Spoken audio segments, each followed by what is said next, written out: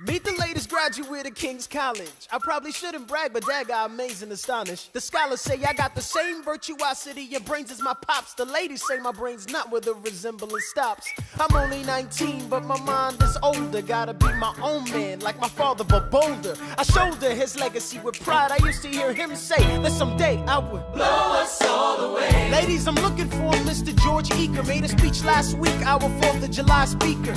He disparaged my father's legacy in front of a crowd. I can't have that, I'm making my father proud. I saw him just up Broadway a couple of blocks. He was going to see a play. Well, I go visit his box. God, you're a fox. Hey, y'all look pretty good in your frocks. How about when I get back, we all strip down to our socks?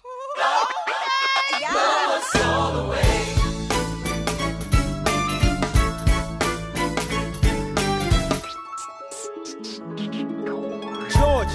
George! I'm trying to watch the show. You should have watched your mouth before you talked about my father, though. I didn't say anything that wasn't true. Your father's a scoundrel, and so it seems to you.